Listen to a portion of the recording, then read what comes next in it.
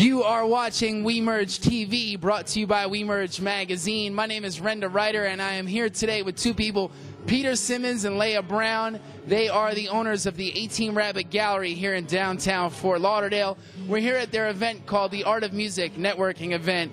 Everyone's having a good time. The night is wrapping up, and I figured I'd take a few minutes to talk to the owners of the establishment and see what their secret of success is. So, Peter, we'll start with you. Tell us about this gallery. Where did this come from? We're at 18Rabbit Gallery, but it wasn't always 18Rabbit Gallery. I imagine it was once just a vacant warehouse. How did it become your dream?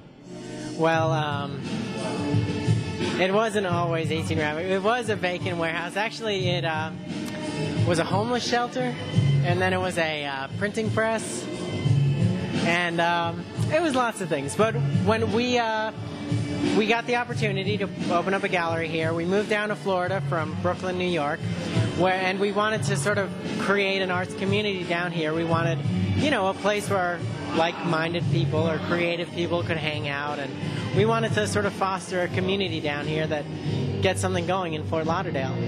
So that's always been your goal, to get the community going here in the area. And bring some of that Brooklyn spirit with you, I guess, huh? All right. So, Leah, is it working? I think it is working. We have a great group of core people that come out to a lot of our events, and we keep seeing new faces for everything we do, and it's really wonderful to see how many creative types are actually here and how many people want to become involved in the community.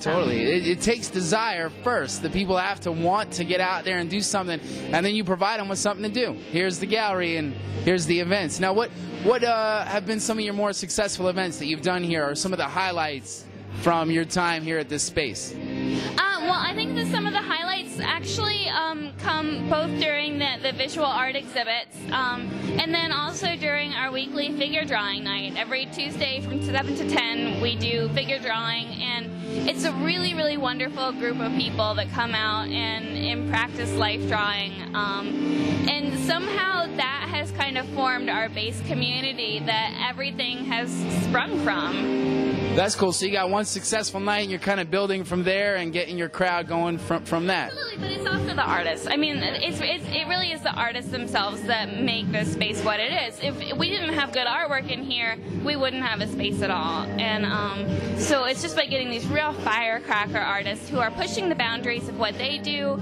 and what other people perceive as art that make it something different and something that other people find enjoyable. And I notice you guys do a lot of installation pieces, you do sculpture, you do some very avant-garde stuff. You're not just throwing paintings on the wall and saying, here's the art. So, Peter, tell us a little about that. How do you find all these different artists? I mean, I know a lot of the artists in the community, but you guys always seem to bring out these artists that we haven't heard of, but like we feel like we should have by now. Well, we find our artists through a lot of different ways. Sometimes, you know, people get in touch with us, and if they're doing something really interesting, we're definitely interested in supporting them. And we also, because we've both been involved in the arts for, you know, however long we've been involved in the arts. Forever? Yeah.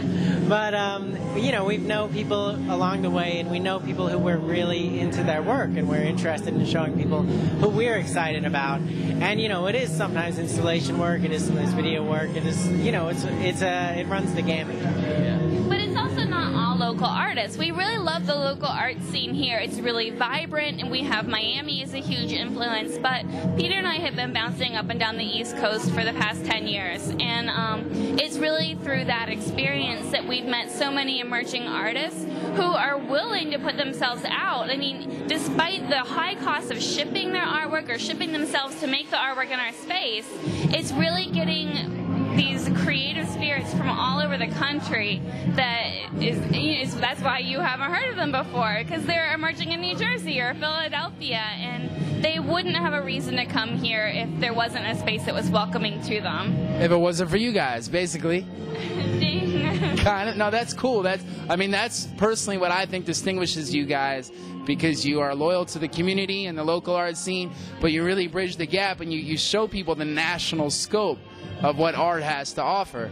So what's next here? What's going on next at the gallery? Well, the next exhibition we have here, beginning March 26th, is Jonathan Brilliant.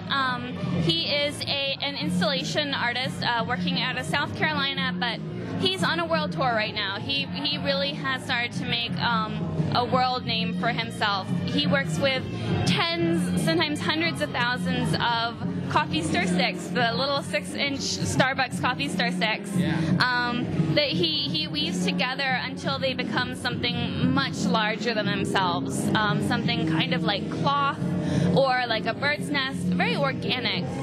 If you know the artist Andy Goldsworthy, he's drawing a lot of influences from that artist, and but really is making a name for himself with these stir stick pieces.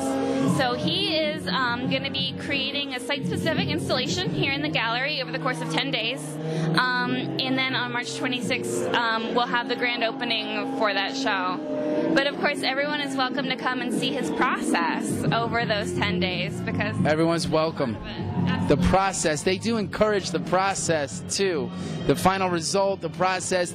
These guys are really two people that you should know, and they're a couple too. And in WeMerge, we've written a few articles about different couples, and personally, I've always taken an interest in the way relationships play into the art world, and two people together doing it. So, for a second, tell us about that. I mean, you guys are a couple, you're together, you're in the same line of work, you share the same passion for art.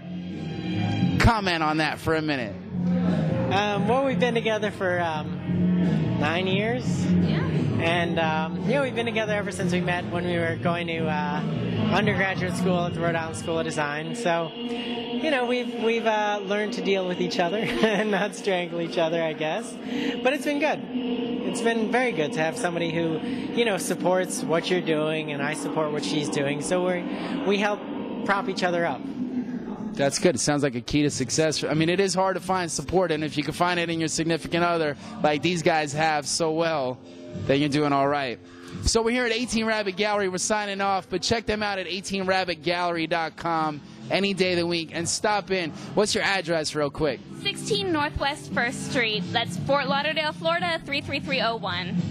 There it is. So stop in and say what's up to Leah and Peter. Check out the art on the walls, and give them a call at 828, that's North Carolina, that's where I'm from, 279-1481. There you go, the North Carolina area code. Hit them up, and thanks for watching WeMerge TV.